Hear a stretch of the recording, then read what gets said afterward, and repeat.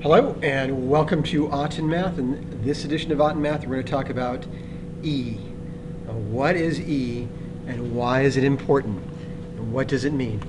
All right, well, E is going to be called the natural base. What is the natural base? Well, the natural base is just that value that's derived from an expression 1 plus 1 over n to the n as n approaches infinity. So again, I can derive the value of E by rewriting this expression here as 1 plus 1 over n to the n. As n goes to infinity, this value approaches E. Now E we call a natural base or natural base, and E is an irrational number. It's equivalent to about 2.718. So for your purposes, really, you can just think of E as a number, the number 2.718. Now, what do we mean by a rational number, by the way? A rational number is a number which is going to have no end, right? It goes on and on and on. It doesn't stop. It's not defined specifically as some value.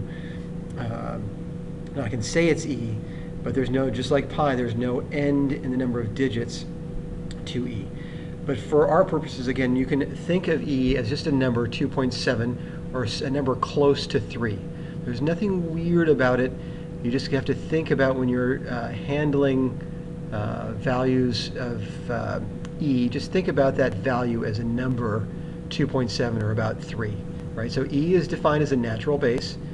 It's devised or derived from the expression 1 plus 1 over n to the n, and it is the value of this expression as n goes to infinity, and we get to E at 2.718. Okay, so let's move on. Natural base function. So now we're going to talk about natural base exponential function. We talked about exponential growth. We talked about exponential decay. Now we see the natural base exponential function is in the form y is equal to ae to the rt. So remember, we had y is equal to ab to the x, right? And that was our exponential growth and decay base. And in this case, exponential natural base exponential function is almost exactly like our exponential growth and decay functions. Now, what's the difference between the two? All right, well, a is going to be the same, right? I have y is equal to a in the natural base exponential function, y is equal to a in the growth and decay model. And then the second piece is e to the rt, and in the case of growth and decay, I have b to the x. So what's the difference between e to the rt and b to the x? Well, not much really, because what we're saying now is e is going to be some value, 2.7, whereas b can be a value between 0 and 1 or greater than 1 for exponential growth, between 0 and 1 for decay.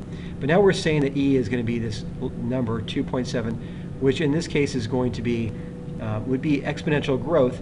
But now we have to think about the exponents here that we're applying, and we can make the natural base exponential function an exponential growth function, or we can make it an exponential decay function based on what value we assign for r.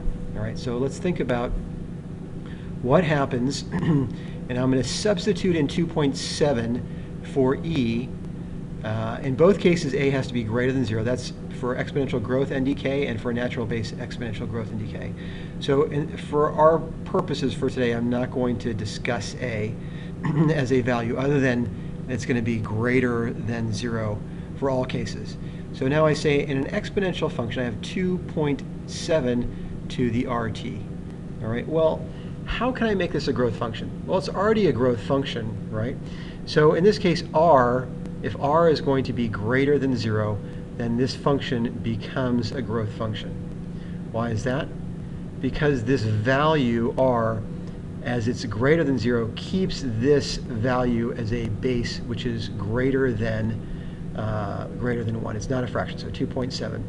Now, if I change the value of r and I make it negative, so if r is less than 0, right, so if I say r is going to be negative 2, then this becomes a decay function because the value of b now changes to 1 over 2.7 squared. Right now I have a fraction that's between 0 and 1. So I can change e to either a fraction by applying a negative exponent, or I can leave the value of e as it is as a value greater than 1 to make it an exponential growth function. What changes the value, or what changes the function to either growth or to decay, is the value of r.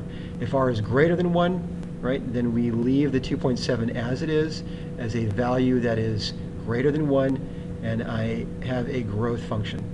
Now, if I change the exponent, or the value of r, to make it negative, then I create a fraction, 1 over 2.7 squared, which is between 0 and 1. Now the b value is going to be between 0 and 1, and now I have a decay function rather than a growth function. So I really have two very similar, almost identical equations, but I have to insert this value of r to define whether the natural base exponential function is going to be growth or decay. So if r is greater than 0, then I have an exponential growth function, natural base exponential growth function. And if r is less than 0, now I have a fraction for b, and then the natural base function becomes a decay function. All right, so why is this important? Why is natural base important? When it comes, we talked about compounding interest, right? And we talked about what happens when you apply interest over a period within a period. So if I compound interest quarterly within a year's period of time, then my model changes, right, to y is equal to that initial investment times 1 plus the growth rate per year over the number of times you compound it within the given year to the nt.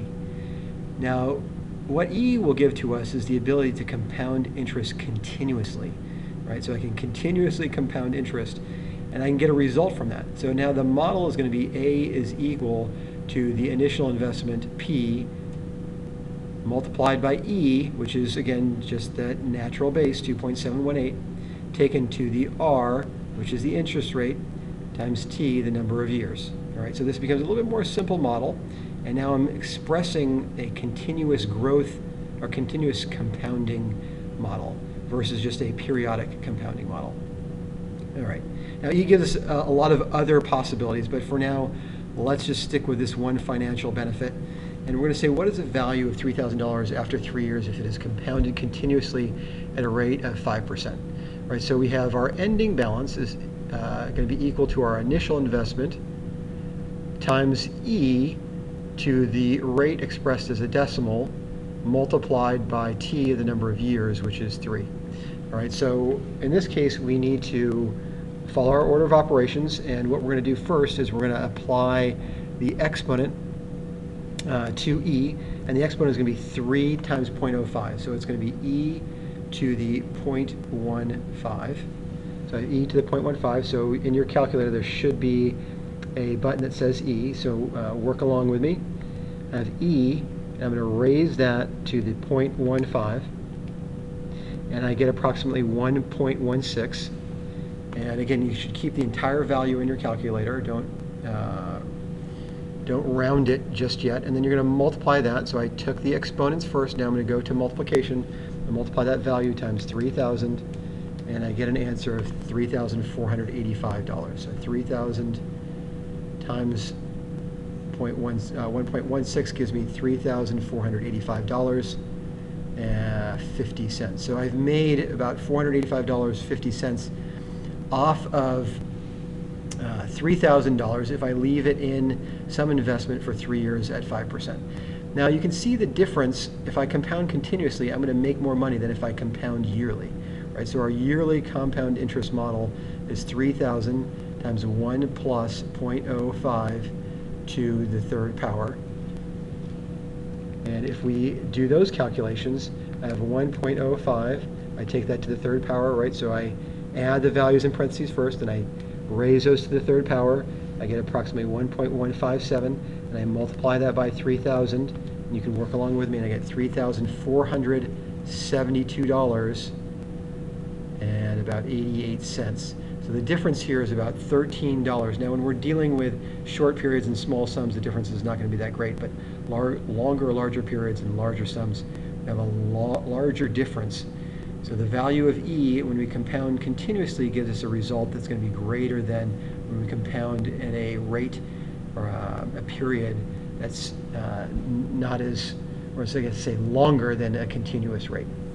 All right, so a couple benefits of E. Just real quick overview again of E.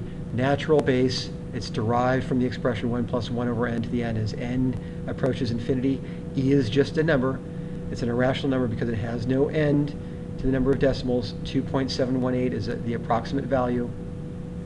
I can either have an exponential growth curve or a decay function based on the value of r in my growth model, which is very similar to, or my natural base model, which is very similar to both a growth and decay model.